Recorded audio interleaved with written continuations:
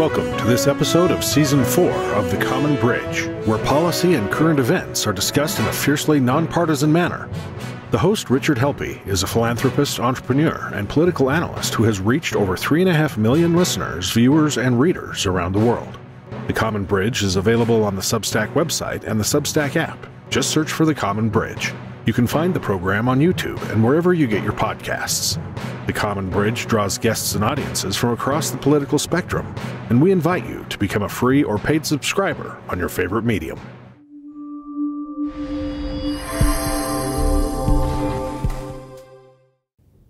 Hello, welcome to The Common Bridge. I'm your host, Rich Helppie, with one of our favorite guests, Dr. James Baker. Dr. Baker, of course, is a physician, a researcher, and an immunologist with Michigan Medicine here in the great city of Ann Arbor with the University of Michigan. I want to say that Dr. Baker is not only one of our most popular guests, but indeed kind of a surprise guest today that you're back again. How are you? Yes, we thought we'd be done with this Indeed. by now. Yeah, well, COVID just seems to be that story that keeps giving, and there's a new phenomena happening today, and I think that there's nobody better qualified to speak about this. And for my listeners and viewers and readers, please go and listen to our prior episodes with Dr. Baker. His prognostications were far more accurate than anything. He is, in my opinion, the most learned person about the virus, about the disease, how it spread, how the vaccines work. And it's really great grounding without a political agenda at all. And today we're going to go into where we stand today and some unusual happenings. Am I using the correct term if I say a biolab in Boston? Yeah. First off, I think we've all learned a lot about this going forward. And, the amazing thing to me is that we don't really have a way forward. It's been announced that the pandemic is over. We can argue about the technicality of that decision or that statement. But I think the real problem here are these large problems of where are we going with this right now, and all the noise that's generated around this. And the biolab issue, I think, is an important one. Well, that way forward, I agree, because we recently had it announced that perhaps they need to vaccinate children, and from my lay perspective, I don't see a case for that. So few children were infected, so few of the deaths affected children, yet we have this prevalence now, particularly in adolescent males with myocardial issues and with young women with interruptions in the menstrual cycle. It seems to me that the risk-reward balance or the calculations changed. So that's a very good question. And I think there are a number of levels that we have to look at that. And the first is, what is our overall goal for controlling this disease going forward? And quite honestly, we have not heard that. We've not heard a plan from the CDC about going forward. How do we anticipate we're going to control this and yet make sure that all of the people are healthy and taken care of? And the vaccines and the drugs have use in this, but until we know the overall plan, I can't tell what the benefit is to young people. The good news is that the risk is very low. And if you look at the risk of the vaccines for myocarditis and menstrual disruption and other issues, it's less than the risk of the infection. But at this point, what are we achieving with vaccination? And that's what we need to understand. And the CDC hasn't enunciated that for us. So, if I don't know, as a physician and investigator, how does the common man understand what the risk-reward benefit is and make that decision for their child? Precisely. And in my readings and in keeping up with the issue, the conversation turned from what do we do about public health, how do we keep people healthy, to, well, we just need to vaccinate everybody. The objective is not vaccination. The objective is to control the disease. And in springtime, I heard Dr. Fauci on with Wolf Blitzer, and he said, well, we're going to get 5 to 12-year-olds before the spring, and then by the first of the year, first of 2022, we want to have it for infants being discharged from the hospital. Never said anything about the disease or the risk. It was just, we're going to vaccinate everybody, and it just didn't make any sense to me about accomplishing an objective, as you stated. And the reason it doesn't make sense to you is that there's no goal associated with that vaccination. I think what we've learned is that by getting at least the initial series of vaccines, which I now include a third, 6 months later as part of that initial thing, not a booster itself, I think we learned that we could protect most people from serious disease and death. Even older people, it's been very effective for that. But what are we now accomplishing by these rounds of reimmunization? What do the new boosters accomplish? People talk about antibody titers to neutralize new viruses, but in fact, if you look at each of these rounds of infection, they become less and less. And that's a typical thing with pandemics and epidemics. The virus mutates to become less deadly because it has to propagate itself, and people develop immunity that protects them.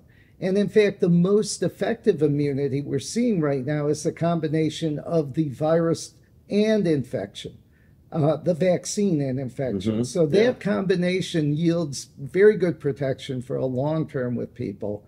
And the vaccine itself, we're always guessing too. And I'm very concerned that they've not stated any interval they're going to do these boosters. They're talking about changing them every time a new variant comes out. Well, that's happening every 3 or 4 months. And immunizing somebody every 3 or 4 months doesn't make sense immunologically, let alone in terms of public policy.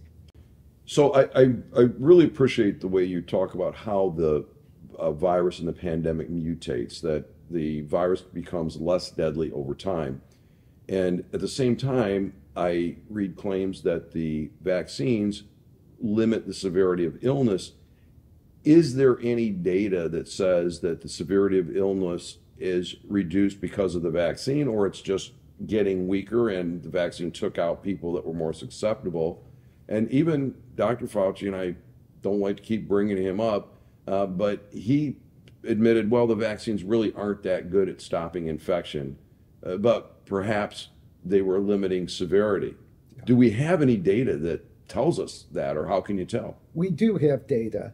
And what they did for each virus variant, for each wave, they looked at people who were unvaccinated and vaccinated. And the ones that were unvaccinated had much higher rates of severe illness and death. Mm-hmm. So in fact, relatively speaking, the vaccines have helped a lot.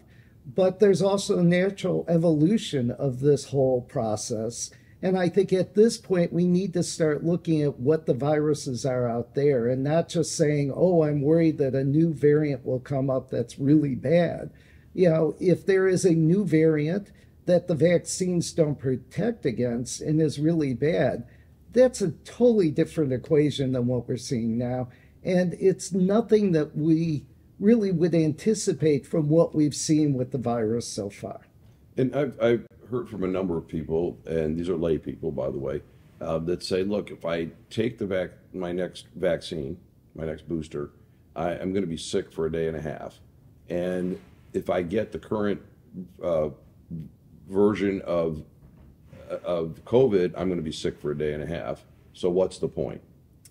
I think there are a couple of points, and these are points that are not being laid out for us. When you're sick with COVID, you are contagious. So in fact, you serve as a vector to infect other people.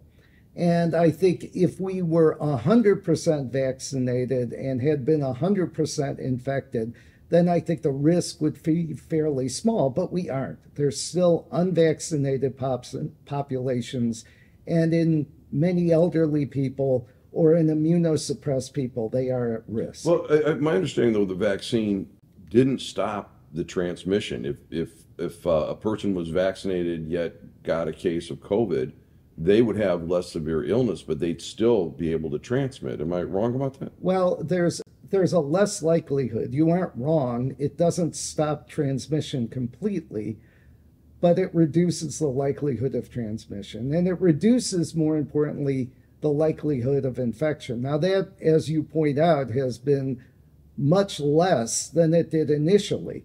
And I think, probably the worst case scenario is Dr. Walensky, who got the brand new booster, and a month later, when her immunity should be the greatest, got infected. And that doesn't mean that the booster didn't work. In fact, it meant that the virus mutated again, and she was protected against what was there in June, but not what was there in October. Mm-hmm. On the other hand, she didn't get ill, and this is the real issue. Why are we immunizing people? We're immunizing people to protect them, to prevent spread to other people, to try and reduce the burden on businesses, on, all kinds of activities, workplaces, schools. I don't think there's data that really supports we're doing any of that right now. And I would love to hear from the CDC what their overall plan is moving forward. Are we going to continue trying to immunize every time we see a new virus out there? Or are we at some point going to say most of the population is protected? People aren't getting sick from this. People aren't really dying from this unless there's a high risk in them. And in that case, the vaccine probably won't work as well. So, I think we need to really define what this is and how it fits in. I think the same thing's true for the antiviral drugs. I mean, they're now effective, especially in elderly people or people that have some type of health problem. But the data doesn't show that they're helping at all in younger people or even in vaccinated people. Is that right? People. Yeah. I remember when you were on the show earlier, you talked about the need, if you are infected, to intervene with the antivirals.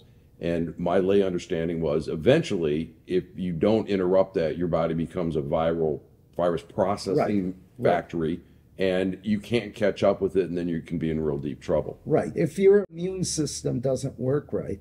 But those studies were done in unvaccinated people, where they showed a 95% reduction.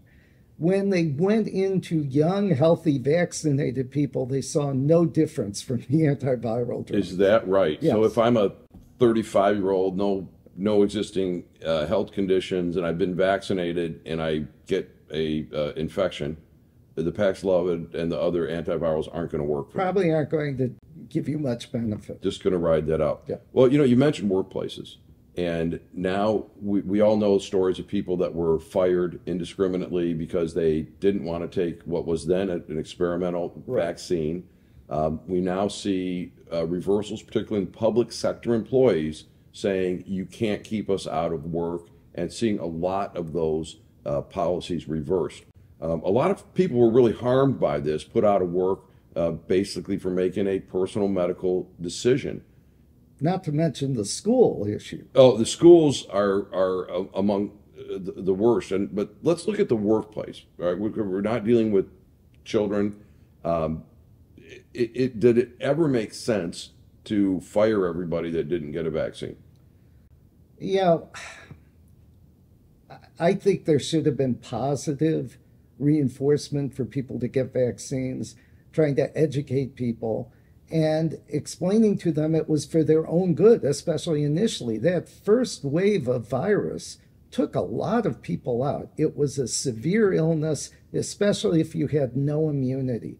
So that initial vaccination really changed the table for everyone.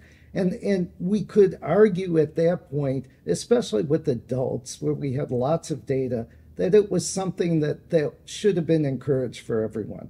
I think forcing people, to do something that was not in, that was in the public good and in their personal good, if they were refusing to do it, I don't think helped, and it hardened resistance for people. And I think it was a demonstration about how ineffective our communications, our public health system was in encouraging people to do something that would help them. At this point, we're seeing sort of a redo of that. And we're just talking about, as you point out, vaccinating people without making the argument what the vaccinations are going to achieve and without providing data for that. Yeah, but just by saying you get more antibody doesn't mean that you're going to be protected from being infected. And I think they admit that now. If you're in a high-risk group, you have to do this, and you have to keep immunizing yourself because you're at risk for death still. But if you aren't, we need to make some type of statement about what would be reasonable for people. Right, personal medical decision. Absolutely. Risk reward. If a person is elderly, got asthma, they were a former smoker, obese, you might want to think about keeping your boosters going because you're at risk. If you've got a robust immune system, none of those other issues that would amplify the disease, you're probably okay and should be left alone. Because we've seen some really extreme things. Look, we had governments mandating vaccine passports. We have a theater in town here that probably is on the verge of bankrupting itself because they went that direction. And they're still, to the best of my knowledge, and we're recording this on November 4th, still requiring masks indoors. Of course, this is in Ann Arbor where I did see a guy driving in a BMW convertible with the top down by himself wearing an N95 mask. So, and I think it slipped off. So I think that was for aesthetics, though. Okay, yeah. He couldn't grow a beard or something, so he put that on. I don't know. But it's more fashionable in Ann Arbor to be indeed. driving in your convertible with a mask than without. Indeed, yes. So we got into that, not dealing with facts, not dealing with the notion that there are personal choices, but we're going to wear the mask as a badge. But let's talk about masks. My understanding, correct me if I'm wrong, is that the common cold and flus were severely reduced by use of masks, and I Absolutely. believe, yeah, and we know that. And as a guy that used to fly a lot for work, like I wish we would have had like a culture that said let's put on masks before we fly, because Lord knows how much stuff you're exposed to. So you'd think that could be a discovery that when we get to cold and flu season and you're traveling in crowded places, maybe it's a good idea to have a mask on. Well, exactly. Right now, the flu is a big issue. Flu season started early, probably because we were protected for 2 years and people were so focused on COVID, they weren't getting their flu shots. I've been telling all of my patients who are at risk, get the flu shot first. Get it right now because that's out there. The incidence of these infections is very important in this. If you have a high incidence of infection, if we have another outbreak where we're seeing 10 or 15% of the non-symptomatic population coming up for virus, then it makes sense to wear a mask over COVID. We're already seeing those levels in parts of the U.S. with influenza. Mm-hmm. So the idea that we didn't learn that with respiratory disease, for true outbreaks, this makes sense, is really disappointing. And I think some of that is that they initially told people not to wear masks, which was really the only effective thing. Washing your hands with Lysol, all this stuff was crazy. The thing now is that during outbreaks, masks are effective, but they kept them on so long, people have become resistant. And again, we've had a failure of public health to really explain the value of these interventions and use them appropriately. They've become more issues than they've become really public health means. Right, and I think part of that, people were looking for absolutes. Yes. Just like we are in this political environment that seems binary, which is really unusual, given the diversity of opinion and overlaps if you Venn diagram things. But people were looking for absolutes. And, when they found masking in schools, I don't believe that there's any evidence at all that masking in schools had any positive effect at all? The data is very controversial and not at all in one direction. So, I think again, the schools were a big mistake. And even the most potent, shutdown people, Randy Weingarten, are now saying, yes, it was a mistake. Forgive us. Well, I mean, forgiveness is not the problem. It's what we do going forward and making sure we don't make these mistakes again. We do need to revisit the policies. Yes. And when you think some of the crazy things that happened in our home state here of Michigan, where certain aisles in stores were taped off. You could go and buy a can of tomatoes, but you couldn't go buy tomato seeds to put your garden in. Right. That kind of thing. It made no sense to do that. So, as we was talking about schools and kids in schools, the vaccinations for children, likely not a great risk-reward profile, given that we don't know what the objectives are. Hopefully, but does adding the vaccine to the childhood schedule, does that give the manufacturers any protection at all? Are there other non-clinical reasons why that vaccine would be on that schedule? I can't answer that. I don't think it does. I mean, one of the interesting things is the original vaccine is now fully approved, whereas these new boosters are again under emergency use authorization. And that does provide some protection for the manufacturers. But, putting them into the standard child vaccination protocol, and without even defining the frequency, it's like everybody at every age gets it. The doses are a little bit different. I think this is why people like Paul Offit, who is one of the leaders in pediatric vaccination, have raised issues with this. We haven't defined what the benefit is. We haven't defined how we're going to use it. And rationally, how do we communicate with parents that this provides something of value to their child? None of that has been done. And I've never seen a vaccine added to the standard protocol without doing that, without providing long-term data that shows that the frequency and the type of vaccination that's being done provides true benefit to the children. And that's why people are concerned about this. And you mentioned long-term. And have we had something that in the world of immunology could be defined as long-term yet? Because these are brand new, right? Well, I mean, part of the problem is that, the former pandemic, now non-pandemic, has evolved so rapidly, the situation keeps changing. So in fact, the risk is much lower because the frequency of infection is much lower. And many of these children have already had primary immunization scheduled with this, which is the most important thing to do. So it's sort of chasing itself right now. And we really need to decide if we think public health wise, not politically, that the pandemic is over.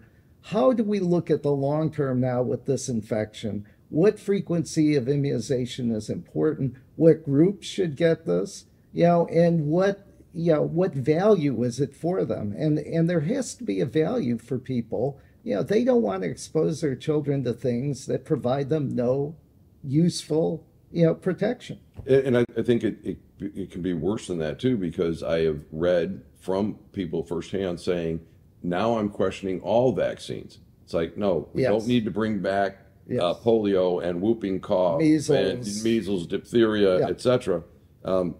There's no need to bring these back. But they're saying, well, if this vaccine was kind of oversold and then people want to give it to my child, and I don't think that's a good thing, what am I doing with the rest of these vaccines? And it seems to me to be real easy to introduce. It's a disaster from that perspective. We really need appropriate people to stand up in government, in academia, in industry, and give an honest perspective on this together. I think what we need to do is have a public health summit about this and review what's happened, review where we've been, review our best guess about where we're going and how to deal with this medically. Whether it's vaccines, whether at this point it's antivirals for the people at risk. The monoclonal antibodies clearly need to be updated all the time because they're the one thing that gets knocked off with the new variant. But we need to do that. And part of the reason we need to do that is your other question, which was about the biolab. Yeah. What we're seeing now is what I will call the publication craze of science. It used to be when you did a research study, it went through rigorous peer review where independent people looked at it and decided whether or not it made sense. If before you even did the study, your grant was reviewed to see if it made sense. And now what we're seeing is that papers get put out on the internet without any review, and people do things without asking, the appropriate review committees whether or not they should be doing them. And this episode with the New England highly dangerous pathogen lab, I think, is a good example of that. What exactly is going on? What is being built? What's its stated purpose, and what are the risks? So this was actually something that came out of 2001 and the anthrax attacks. And we realized we really didn't have an infrastructure where people could study, a pathogen that was being released either as a natural contagion or as a weapon. So in fact, NIH funded 9 centers across the country. I was actually on the review committee for this and also on the panel for the Argonne National Laboratory site. Most of them are in lockdown places because you don't want this thing to get up. There was a lot of debate about the Boston site because there wasn't a natural collection of people there that did this type of research. It's more of a biotech hub. But they felt that if people were going to develop drugs and vaccines, they needed a place to test them. So they built this beautiful, as you've seen in the pictures, new facility to do this work. But because there really isn't a lot of ongoing work there, it's been underutilized. And a group of basically chemists thought it would be interesting to try and mix and match coronaviruses to see if they could make some of the Omicron variants more deadly. And they actually showed... You guys need a hobby. Why would you want to make Omicron more deadly? Well, we already know that the primary changes in Omicron that make it less deadly are in the spike protein, which is the protein that attaches the virus to mucous membranes. So, that's not brain surgery. That's, basically why we're making vaccines of only the spike protein, because that's the difference. So what these folks did, they took the spike protein from the original virus and put in Omicron and showed that it became more like the original virus. I mean, there was nothing to gain from this. And they put it up on a website without any review. Turns out they were using NIH facilities, although they claim not NIH funds. So they never asked NIH or the bio defense community about this. And then my favorite part is after, people pointed this out and said, we don't think this is appropriate, they attacked the press for, sensationalizing this. What the heck are we talking about here? You put this out for general distribution without any caveats suggesting that it wasn't the right thing to do or what you were going to gain out of this. And the bottom line is then you argue that the press makes something of it. NIH has stepped in, fortunately, and said that this was wrong. This was wrong to do without approval in their facility, and they're going to investigate it. And I hope they look long and hard at these facilities, and some of them, like this, that are open in the middle of Boston, we might think about closing them down. Yeah, right. We're in a population center. Right. That they're making a virus that is more deadly, that we know spreads more easily. And I guess we should take some comfort. There's not a wet market there, right? Yeah, yeah. People aren't buying rats and bats on the street Yeah. in Boston to eat. But most of the other sites, not surprisingly, are in national labs where you have a full protection. You know, you're away from everything. Argonne has a fully protected perimeter. This thing's in the middle of Boston, and sure, they've got a nice fence around it, but bugs don't, abide by fences. I Right. mean, it just, I was just astounded, not just by the fact they did it without much to gain, but then they attacked the press for sensationalizing it. Well, the media handling of all this, and we've seen it on social media, where if the then current thinking about the virus was challenged, people got shut off. Highly regarded researchers, of course, the three people that wrote the Great Barrington Declaration, who proved themselves correct, they were shut down. We had, highest levels of our government manipulating social media and the legacy press about what was actually going on. I think shutting off that debate was one of the most harmful things to public perception. I think people felt that if we couldn't have rational debate among appropriate people, we really, there was something wrong. Well, and so much misinformation. So there were treatments. Let's like the ivermectin. There was a false story that a hospital in Oklahoma was being overrun by people overdosing on ivermectin. Associated Press picked it up. New York Times picked it up. It went around the world. It was people were being mocked. It never happened. Right. It just that event never happened. On the other hand, when we got true data that blind use of ivermectin, that no one, either the patient or the doctor, knew where they were getting it, made no difference at all in treating these people, that wasn't publicized well. And it drove me crazy because the good data gets lost in this morass of Right. noise. And you get things, and this is not just saying people that don't have scientific credentials. It's like these guys in Boston. You're doing things that don't make sense, that don't help people, that just either make them more afraid or basically make you not trust the scientific community. And that's really what's undermined everything going forward. And we need to do something to correct that. Indeed, and part of this is the origins of the virus.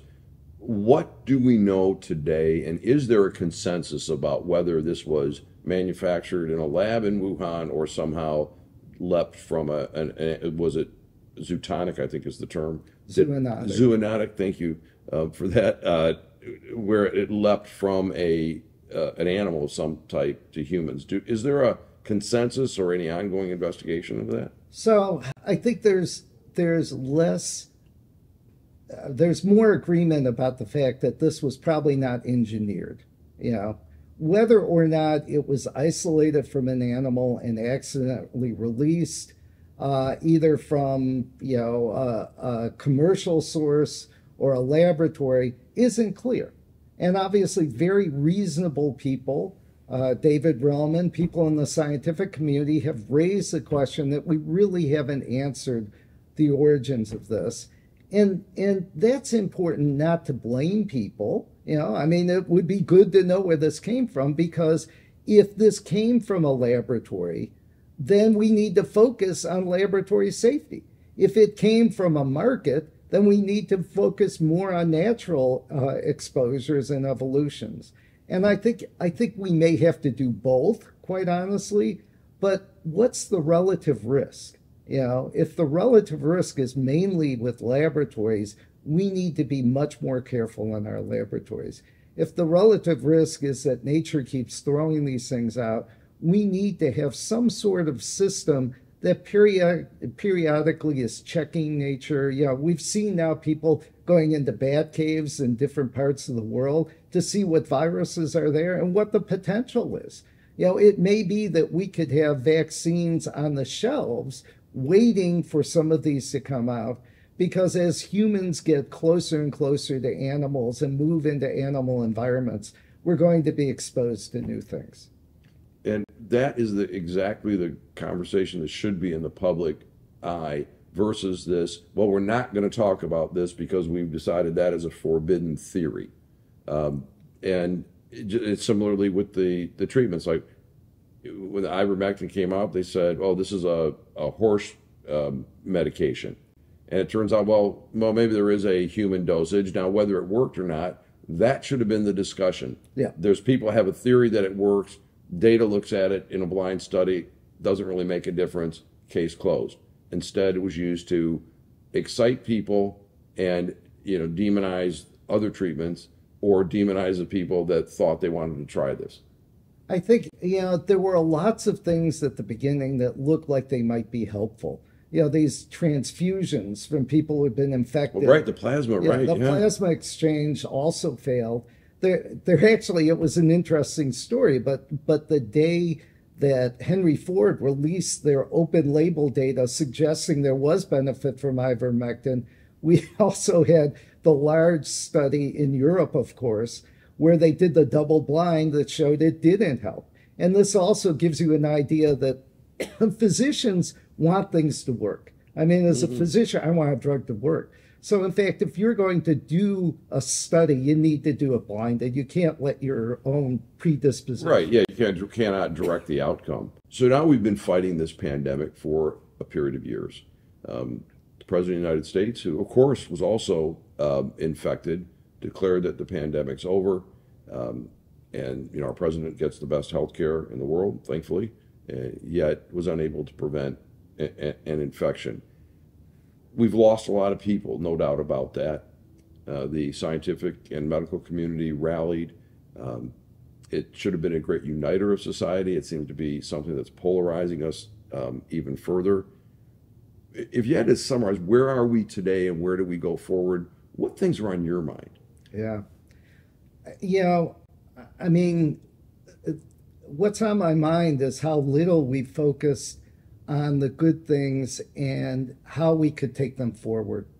I think the vaccine development that was sort of kick-started by this is really remarkable. And it will have implications for many diseases, maybe even cancer. And we've seemed to have lost that in the debate about how we're using this particular vaccine at this point. I think the other thing is, we took the worst punch that nature could give us. We lost a lot of people. It disrupted society. God help the poor young people who were out of school for a year in places like Ann Arbor. But, we continue and we move forward.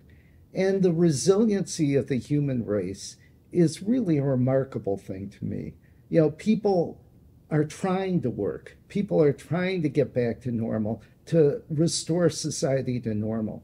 I think one of the things that Tony said early on, and Tony Fauci is a friend, a hero of mine, but one of the things that bothered me the most, he said early on, I don't think things will ever return to normal again.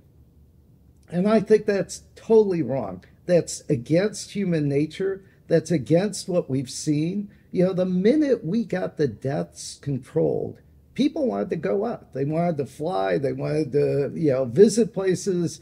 They wanted to go to restaurants. They wanted their lives back.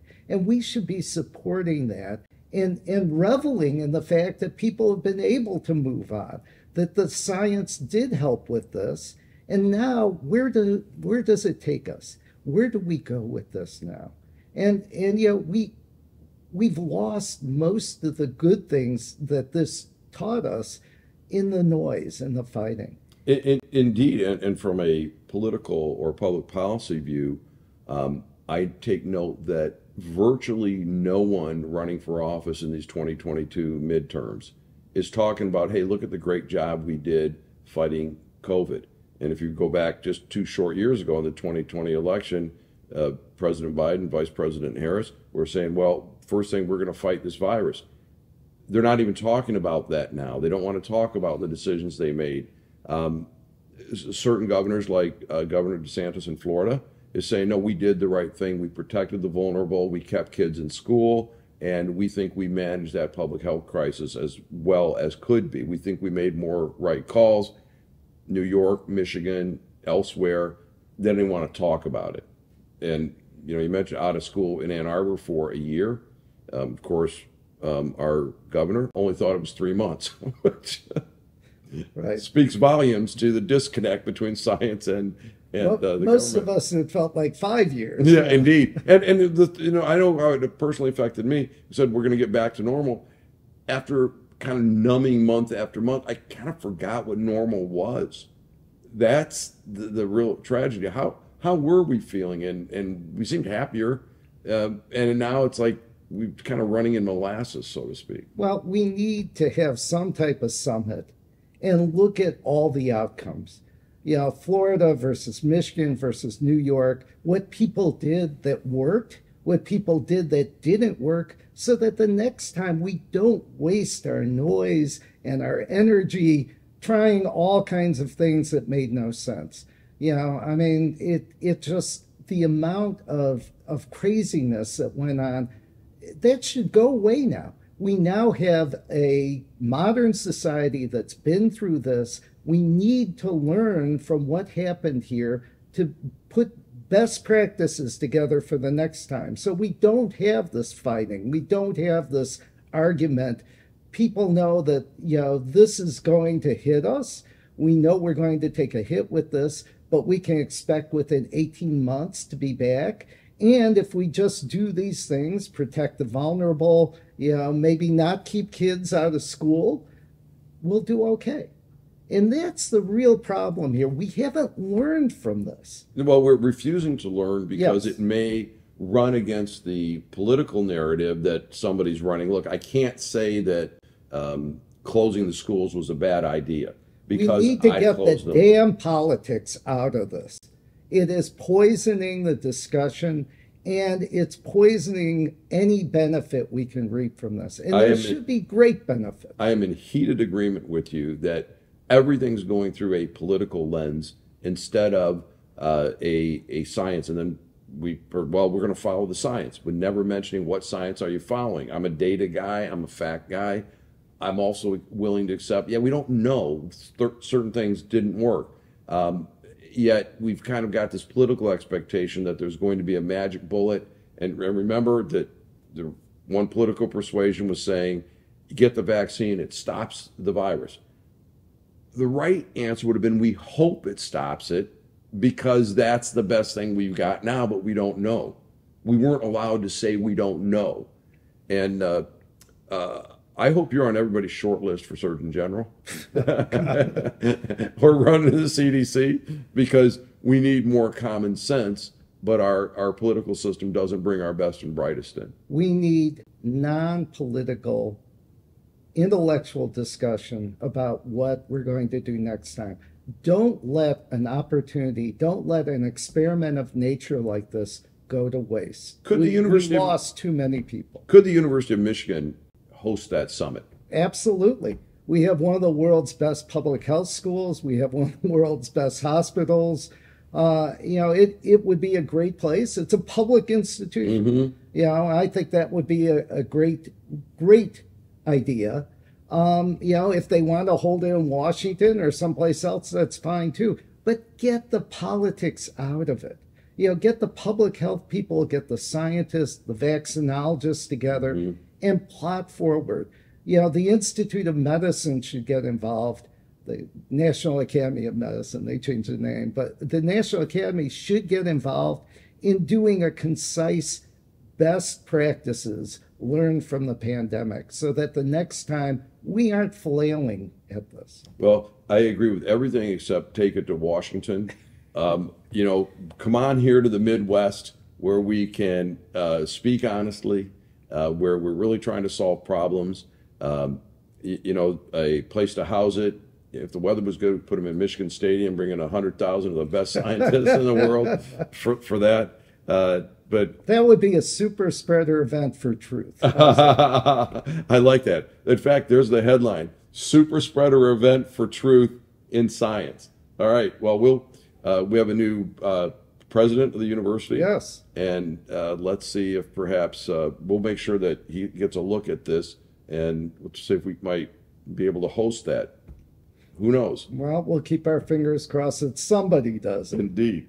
Dr. Baker, is there anything that we haven't talked about today that you'd like the listeners and the readers and the viewers of the Common Bridge to hear, or any closing remarks? It's been another great session. I want to tell everyone, you've done a tremendous thing. You've survived.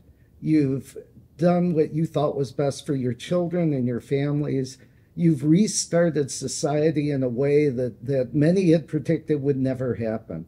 And people should be proud of that. They should be proud of what we've accomplished as individuals and as society. And we should move forward with more confidence, having dealt with this thing. And I hope everyone can take that message home. So clearly, it's a win for the society that we're not claiming.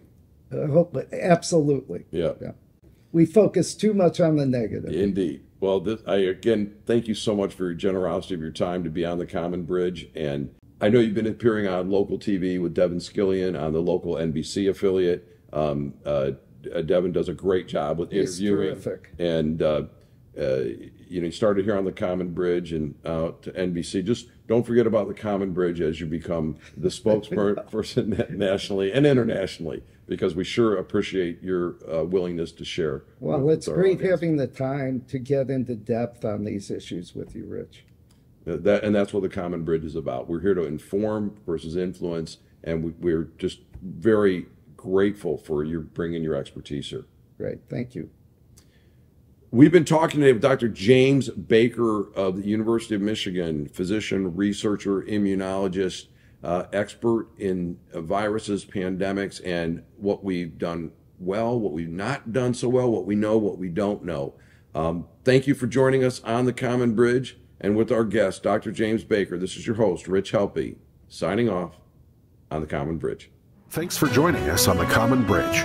Subscribe to the Common Bridge on Substack.com or use their Substack app, where you can find more interviews, columns, videos, and nonpartisan discussions of the day. Just search for the Common Bridge. You can also find the Common Bridge on Mission Control Radio on your Radio Garden app.